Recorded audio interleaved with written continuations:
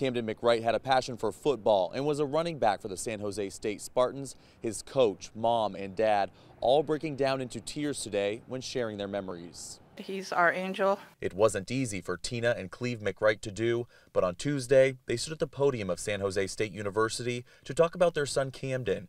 Cleve sharing the last moments he had with his son during the university's Parent and Family Weekend. Gave him the biggest hug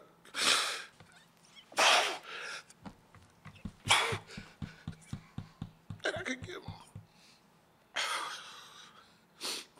And I said, son, you know what? I'm so proud of you.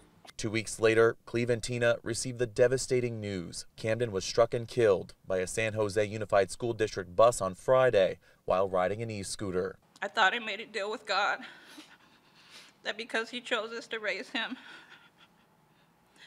the one thing I asked was that he never take Cam away. I've now learned the hard way there are no making deals with God. The freshman at San Jose State proved to be a standout student and athlete in a short amount of time. Coach Brent Brennan holding back tears when talking about his star running back who dreamed of playing in the NFL. We are just trying to navigate a really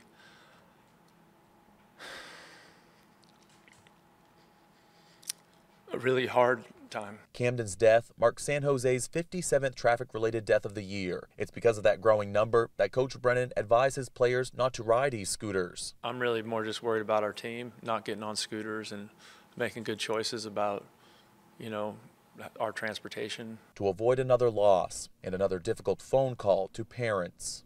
He'll just be in our hearts. We'll carry him with us wherever we go. The San Jose State football team is scheduled to play their next game here Saturday night. Coach Brennan says the team will be honoring Camdan at the start of the game. Reporting in San Jose, I'm Rob Nesbitt, KRON 4 News.